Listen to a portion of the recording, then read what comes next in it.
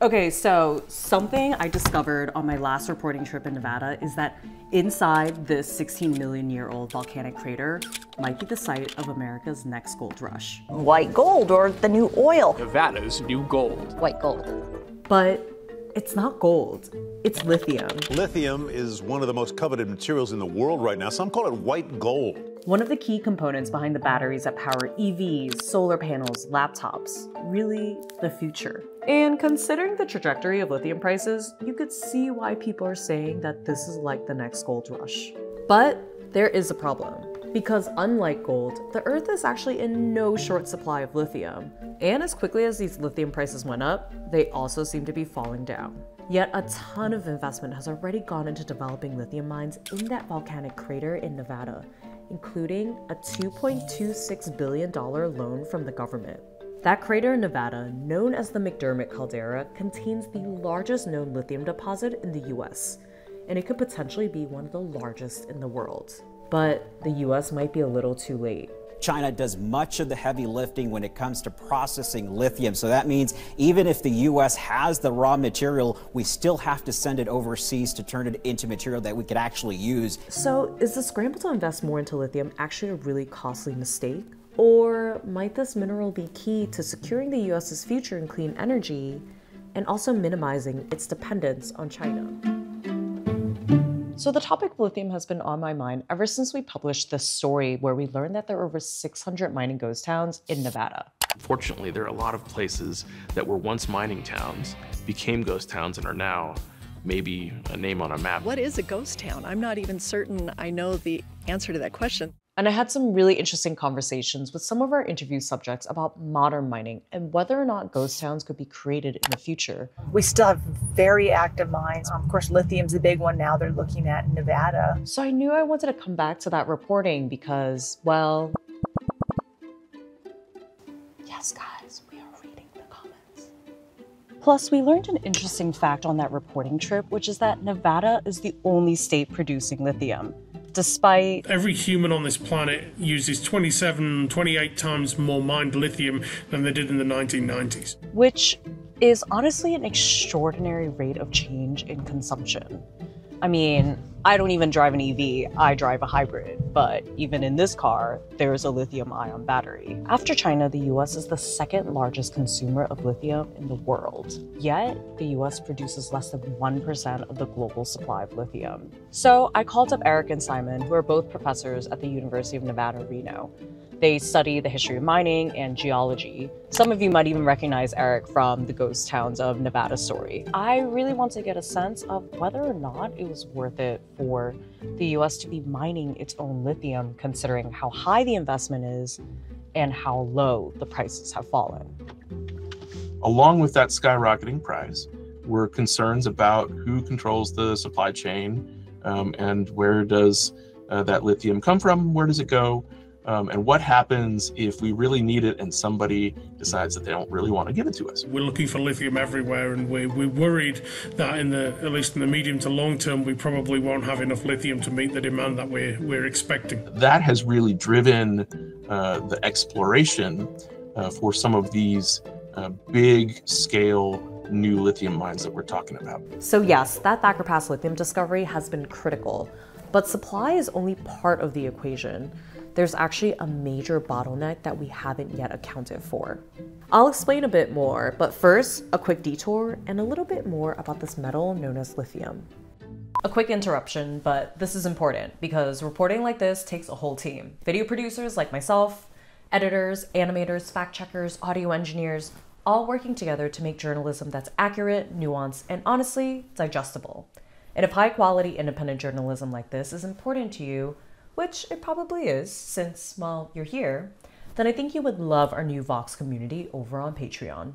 For just $6 a month, you'll have a deeper, more direct way to experience our reporting and connect with our journalists. If you've watched any of our videos, you'll know that it takes time, care, and real resources. I mean, just look at the amount of gear I needed for one shoot. Plus, you'll get a sneak peek at new shows we're developing and a chance to talk to us about stories that you want to hear. If you're curious about what you'll get out of a membership, stick around to the end of the video where you'll see a sneak preview of an episode of our Patreon exclusive series, The Docket. And now, back to our reporting on America's white gold rush. Prior to the boom in demand for EVs, lithium was used in small quantities for things like bipolar disorder medication, glass, grease. But lithium in its pure form is actually not that useful. It needs to be mined and refined to be turned into practical things like lithium-ion batteries. And this refinement process is really where that bottleneck takes place. To catch you up really quickly, here's a snippet of a video I worked on previously that explains why that battery refinement process is so much of the holdup. But where China really controls the supply chain are the steps after mining. No matter who mines the minerals, China refines a vast majority of them. This is the step where factories grind down raw mined materials and extract the desired mineral from it. It's pretty polluting. That's why you don't see as much refining happening in developed countries. Chinese plants then also manufacture the vast majority of the 4 components of the EV batteries: the cathode, the anode, the electrolyte, and the separator, and put them together to make the battery cell. In fact, one of the world's top suppliers of lithium, Australia, sends 90% of its exports to China to be refined. Let's take a look again at that graph of lithium prices. If we zoom into the years of the price booms, it tells us a bit more about why relying on China makes prices really volatile. And it all starts with the pandemic in 2020.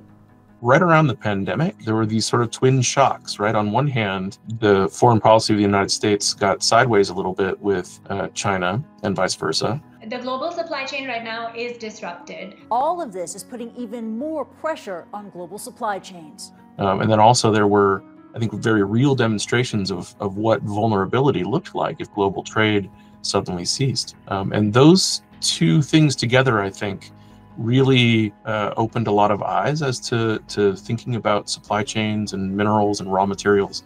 The lack of supply from China, plus a boom in EV demands, pushed lithium prices up to $70,000 per ton in 2022. A record year for lithium amid this electric vehicle boom. And then that massive demand meant that a lot of projects that weren't viable before came online really suddenly. A lot more lithium was produced. But this high demand really didn't last long. The increased supplies caused prices to significantly drop. If the lithium price remains low, that means that those lithium mining operations are going to be challenged economically, and some of them may actually stop producing lithium as a result. Indeed, CATL, the world's biggest maker of electric vehicle batteries, it will be suspending operations at this mine temporarily for 3 months. But this really is coming about at a time when lithium prices are pretty depressed. All this brings us back to Thacker Pass and that crater in Nevada, home to the largest lithium deposit in the United States, with the potential to yield 40,000 tons of lithium in its first phase of mining. Despite the plummeting prices of lithium, China's decades-long head start in the battery refinement process, and the possibility of diversifying away from lithium EVs in the future, the US has still issued this $2 billion loan to Lithium Americas, the Canadian company that is running that lithium mine at Thacker Pass. As of 2025, Nevada has the only commercial lithium refinery in all of the US. But considering that the state of Nevada has had one of the highest unemployment rates, this lithium investment could really change the state's economy. In fact, even their governor, Joe Lombardo, sees it as a lifeline. That's a long-term economic salvation. I'll use the word salvation. Salvation for the state of Nevada. The government expects nearly 2,000 jobs to be created in Nevada through Thacker Pass. And honestly, even we felt it when we were there for our reporting. We stayed in a town known as Winnemucca, Nevada, which is only an hour outside of Thacker Pass. And on a Wednesday, it was nearly impossible to find a hotel to stay in because of how many people were in town.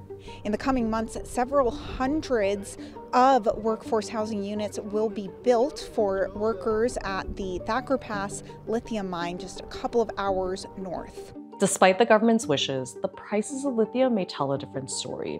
In just 2 years, from 2022 to 2024, lithium prices fell by over 80%. Plus, we haven't even talked about the externalities of mining. Anytime you've got mining, you've got disturbance. It's a matter of opening up the Earth's crust and getting things out of there. That's always going to be disruptive. It brings jobs, that's a plus, but also there's ecological damage, there's concern about harming landscapes that have value to indigenous people.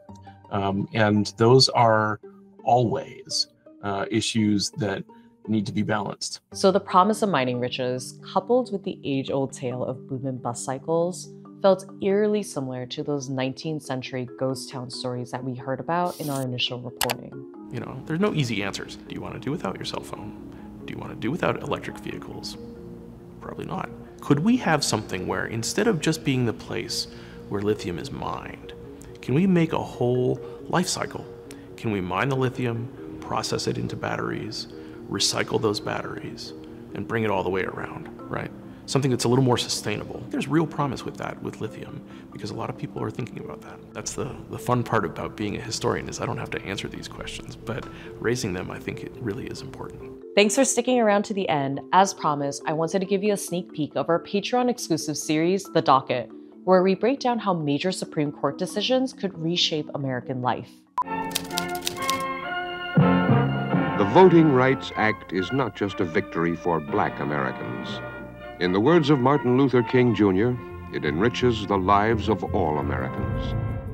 The Voting Rights Act of 1965 is a very big deal. It transformed America, marking the end of the Jim Crow era and effectively banning racial discrimination in elections. When Lyndon Johnson came into office, he made Black civil rights a priority. It is to give all our people the right to choose their leaders. To deny this right, I think, is to deny democracy itself. When Congress passed the Voting Rights Act, I mean, they talked about it as, being this crown jewel, right? Like that they had finally righted a wrong. The stunning thing about the Voting Rights Act is just how fast it worked. So on the day it was signed, less than 7% of Black eligible voters in the state of Mississippi were registered to vote. Just 2 years later, that number was 60%. But in the past few decades, conservative justices on the Supreme Court have taken major steps towards dismantling it. Supreme Court just finished hearing arguments in a major Republican challenge to the Voting Rights Act. This is a case that could gut key provisions that prohibit racial discrimination in redistricting. He's talking about the Louisiana versus Calais case. At first glance, it might look like yet another scuffle over who gets their way when it comes to drawing electoral maps. But the truth is, there is a lot at stake here, and you should care about it.